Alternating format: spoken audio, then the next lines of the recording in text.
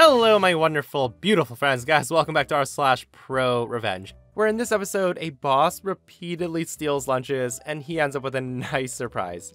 I hope you enjoy the lineup of stories today, and don't forget to hit that subscribe button for future tales. In my youth, my profession of choice was serving at a local pub. We had a lot of good times and some great stories, including one where some dude straight blew up our bathroom. Seriously, the guy blows up the entire toilet with explosive powder. Getting back to the story, the scene is a very crowded bar. 2 floors, and both have an outside section all packed. I was working downstairs patio, along with a few bar tables inside. After grabbing some drinks from my outside table, I noticed another had sat down in my section. It was 5 women, all very attractive. I figured, sweet, let's do this, since I'm a dude who likes ladies. At first, they seemed really nice, very complimentary, and they were all ordering top shelf. I'm thinking, this is good, maybe I'll get a good tip out of them.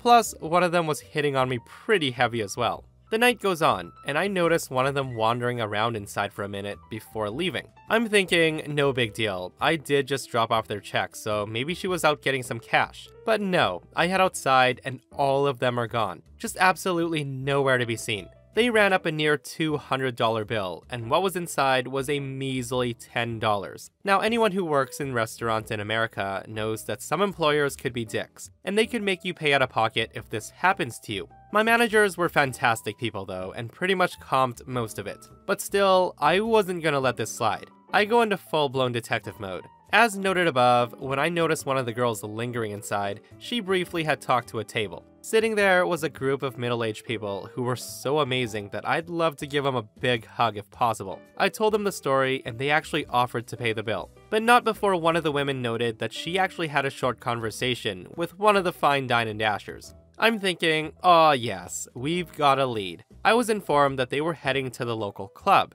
Maybe I should have figured that, since they did seem to be the type and there's only one in town, but whatever. I did decline their offer to pay it off, as I would be getting what's mine from the culprits, not some great people. So, the revenge. I then told my manager what happened, what information I gained, and what was about to be done. I then grab a food runner named Bill, and we were off to the races. We walk over to the bar and explain the situation to the doorman. We told him we worked at the restaurant down the street and that we suspect there might be 5 girls in here who dined and dash on a pretty expensive tab. The dude was so stoked on helping. He in turn takes us upstairs to the bouncers. The bouncers look at me and one of them says with a booming voice, "Hey, all you gotta do is point them out. We have no tolerance for that kind of behavior." Now, can I just take a minute to express the pure joy and adrenaline that pumped through my veins? When I walked through those doors, walked around for a bit, and saw the whole group of women dancing together, picture Leonidas stoutly raising his arms, pointing to the offenders, and confidently saying,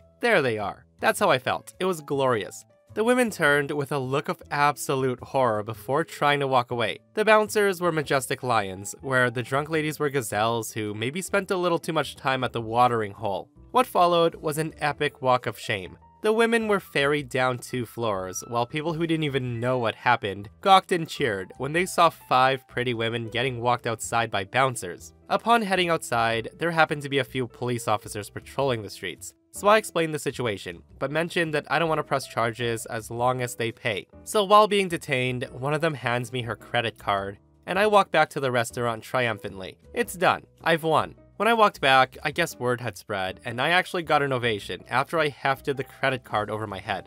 It was a top moment. I was on cloud 9 for a week after that. Anyway, I actually want to include a short follow-up. I was scheduled the next day to work, and who do I see but one of the women? She immediately apologizes, and apparently they're all coworkers. Whenever they go out, they take turns handling the bill. She told me that she was under the impression that it was taken care of, and even noted that she was the one who left the $10, even though she was assured that I was tipped very well. She was very apologetic, and she was forgiven. I also assured her that she gave me a story for life, and sometimes those can be more valuable than any amount of money.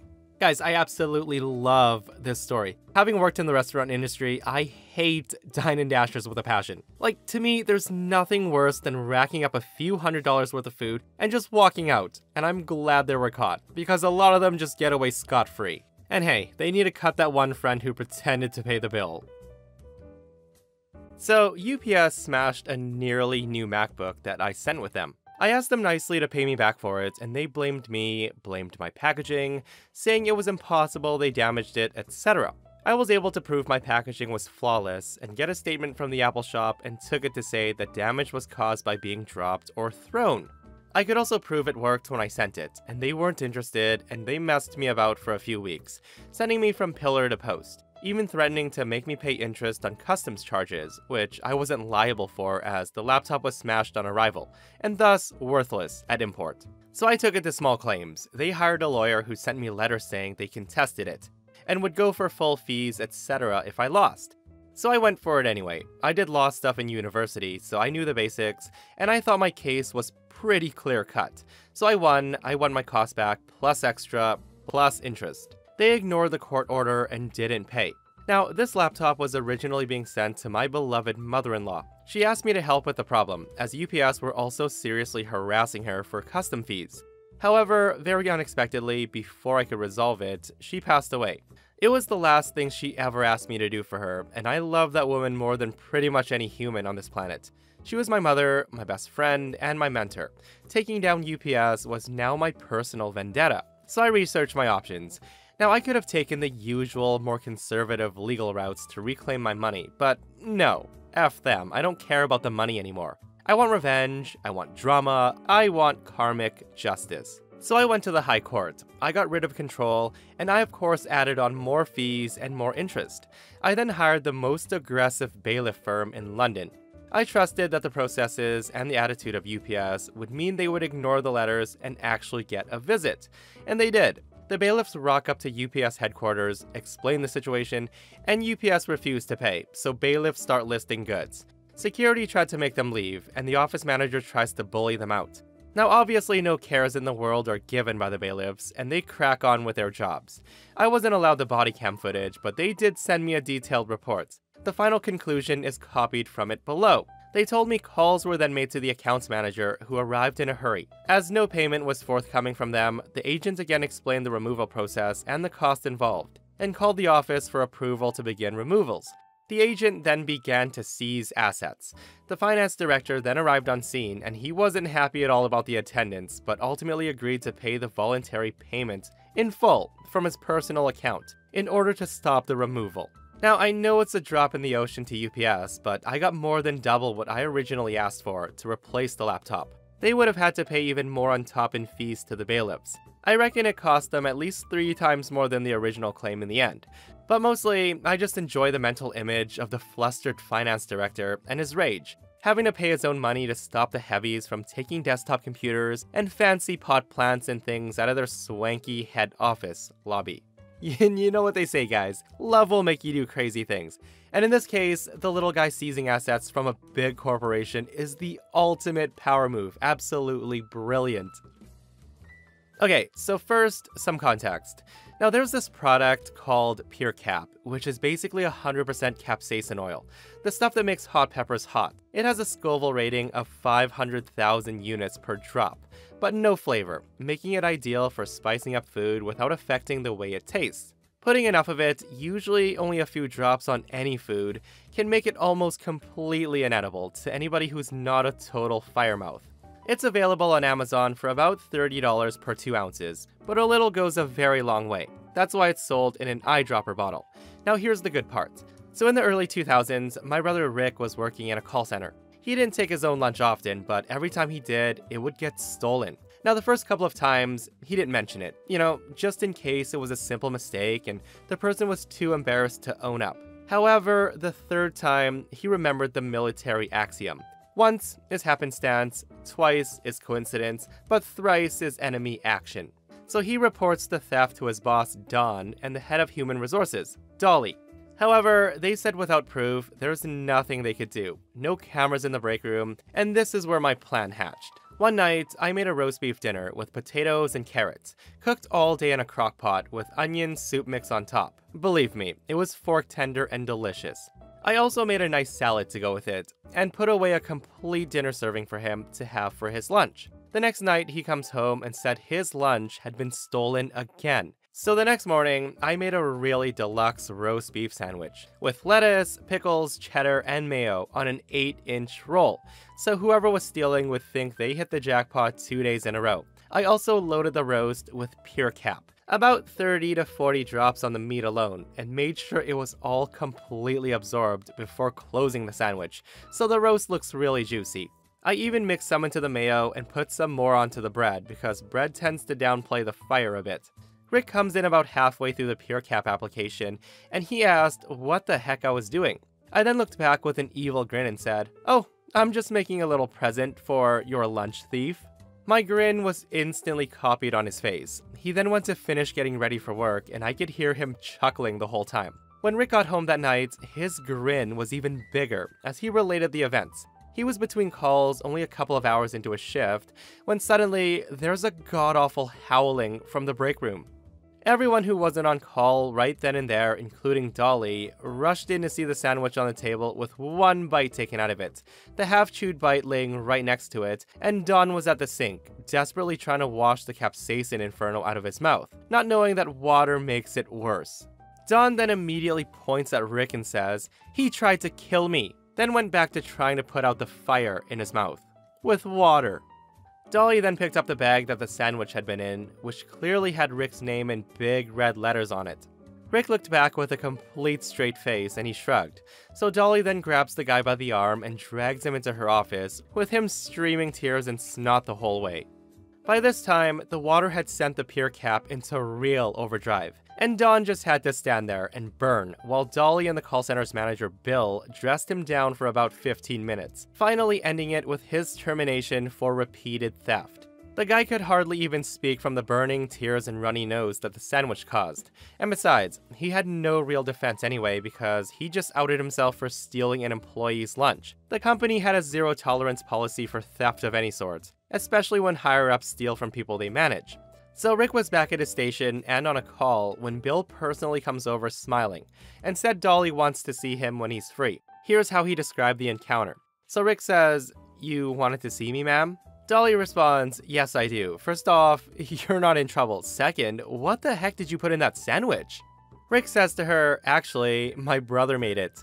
He then pulls out the bottle of pure cap out of his pocket and sets it on Dolly's desk with a smile. He then tells her, there was kind of really a lot in that meat, and the mayo, and the bread, and Dolly couldn't stop giggling. She told Rick that since Don was now gone, that he was actually next in line for promotion. Rick still says that was the most emotionally satisfying sub he's ever had. He ends up declining that promotion though, so they promoted a different person from that section. A really nice lady named Carrie, who also witnessed the sandwich debacle. The whole office laughed about it for weeks afterwards, and every new hire for the next year got to hear the story, as both entertainment and a warning. I smiled about it for a month, and both Rick and I rarely miss a chance to tell people about Pure Cap and its potential applications regarding lunch thievery. Now, I never did hear anything else about Don, but I imagine getting hired anywhere else, not to mention being promoted to a managerial position, might have been fairly difficult with that huge red flag for theft on his record. Guys, I will never understand why some people just love eating other people's lunches. Like, you're not allowed to eat food that's not yours, and then accuse others of trying to murder you, sir. That's not how it works. On this day, I was walking home after staying at work really late. Walking through the bar scene, I saw a cab, and I was tired, so I decided to take it home. The first time I'd ever decided to do so. It was a short, aggressive ride where the guy's tailgating, honking, swearing, and he's super aggressive. So the fare ends up coming out to $6.40. I give him a $20 and ask for $12 back. The cabbie gives me a $10 from his giant wad of money and says, sorry, he doesn't have any ones. The dude clearly thinks I'm drunk because he picked me up outside a bar and he thinks he deserves a better tip, even though the ride was like 3 minutes. I say to him, what do you mean you don't have any ones? You're a cabbie. I just saw your giant wad of cash. He persists, so I say no, you're driving me down the street to that pizza shop and we're getting change. The guy says no he won't. When I ask, he refuses to give me his name. And then he gives me a menacing, get the F out of my cab look, like he's gonna punch me in the face. The dude's definitely a tough guy and he's pretty scary. Think short, stocky henchman type with buzzed silver hair and a leather jacket. So I leave, not before catching his cab number as he speeds off.